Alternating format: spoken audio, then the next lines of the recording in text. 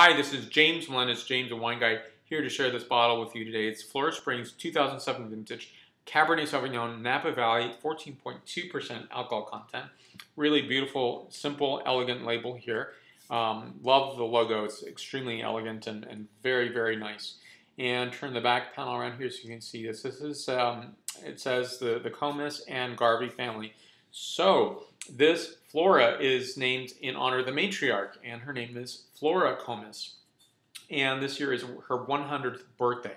So she has this amazing legacy of this family that produces stellar Cabernet Sauvignon. So they do this one. This is one of their main production, Cabernet Sauvignon. They also do Trilogy, which is a Bordeaux blend minus the Cabernet Franc.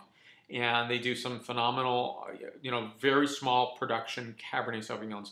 So in some ways, when I taste this wine, for me, I've opened this up, I let it get a little oxygen, didn't need a lot. It's still very lively and will be for a number of years actually. What I like about this wine is that definitive quality that sometimes you can't put your finger on, which is, this is Napa Valley Cabernet Sauvignon. And I think the legacy that Napa Valley gives is, it's really the headquarters for American Cabernet Sauvignon and Sauvignon Blanc, which are actually related to each other. The Cabernet Sauvignon is descending from the Sauvignon Blanc and the Cabernet Franc. But I think it's a really nice factoid. It's nice that, this is really the definitive grape. So in essence, many wineries are producing 100% or near that. Sometimes there's a 1% of maybe blending of Petit Verdot or Cabernet Franc or Merlot or Malbec, or maybe a combination of the four other Bordeaux varietals. So I think it's a fantastically quality wine.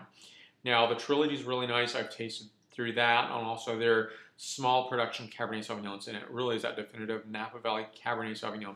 And it's picking up the terroirs from the specific vineyards that they are sourced from. So I'll take a little taste of this wine and tell you what it is like.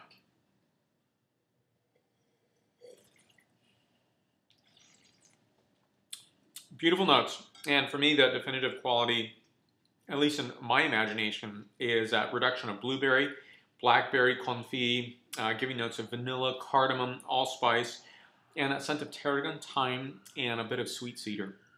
Give this wine a 9.1 out of a 10.0 scale. For more reviews, please go to jamesthewineguy.com. Please subscribe to my videos, YouTube, Facebook, and Twitter, and Flickr. And also, if you're in Napa Valley, Highway 29, it's centrally located. It is right near Dean and DeLuca and St. Helena, right across from Visa Tui. So you can visit the tasting room right on Highway 29. They also have a really nice patio upstairs to enjoy a bottle of wine with your friends and family. And also down the road a bit is the estate, which is a fun place to also visit. I haven't been there yet. I'm going to be there in October 2011 and give that a tasting through and visit. So I'm really looking forward to that. Again, 9.1 of 10.0 scale. And here we go. Salud.